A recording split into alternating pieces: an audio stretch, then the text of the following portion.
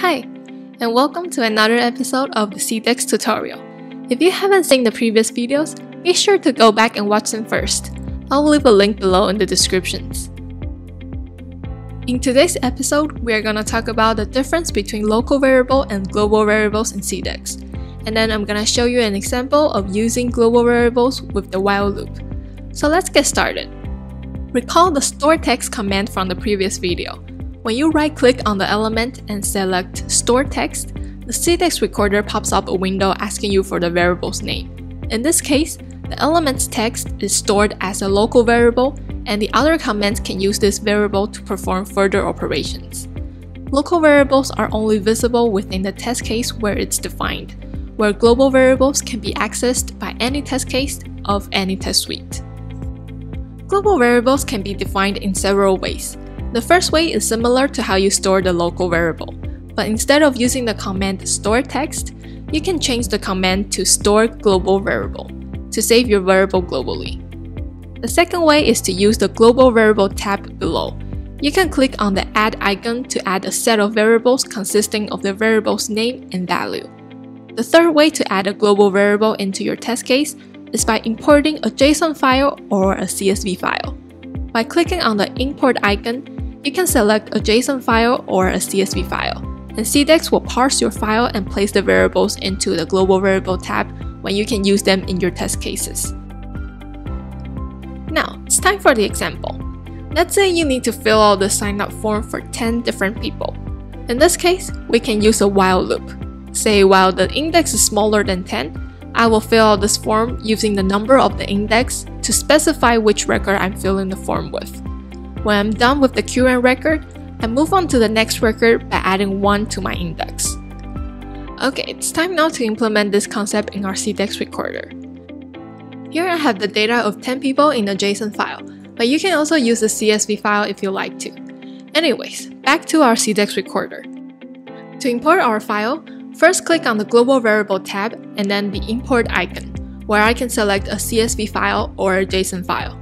I'm gonna use my JSON file for this time, and you can see that my data has been loaded into the global variable tab. Now, I'm gonna first define my index as a local variable by using the command store. The target of this command is the value for your variable, which is 0. And then the value field should be the variable's name, which I'll call index. Next, I'm gonna write my while loop, with the condition of the index being less than the number of records.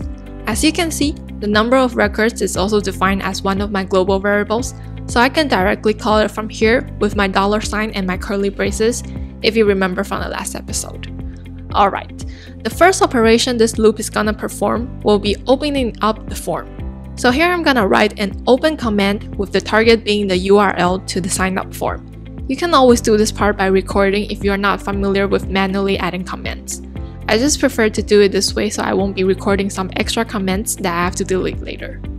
Alright, the next operation this while loop is gonna perform will be filling out the name of the person for question 1. So I'm gonna add a send key command which can send some value into the targeted element.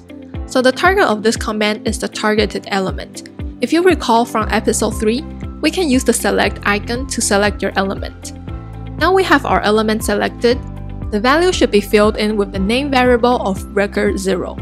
But since we want this number of record to change, we replace this 0 with the index variable, which can be done by using curly nested braces.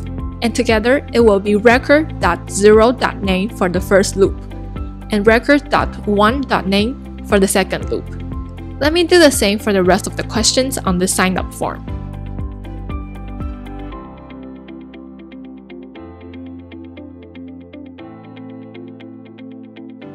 After filling up the form, let's add a click add command to submit the form.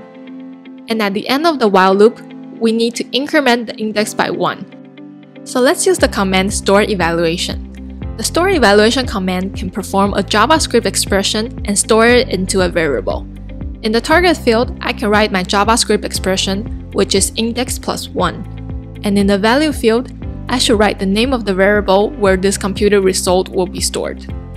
Last but not least, remember to always add an end command at the end of your loops. Now, when we execute this test case, SideeX Recorder will fill in the sign-up form 10 times with the information of the 10 people respectively.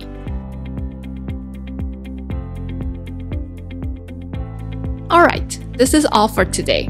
I hope you find this video being helpful. Be sure to check out the other videos in the playlist for more tutorials about SideeX. Thanks for watching, and I'll see you in another video.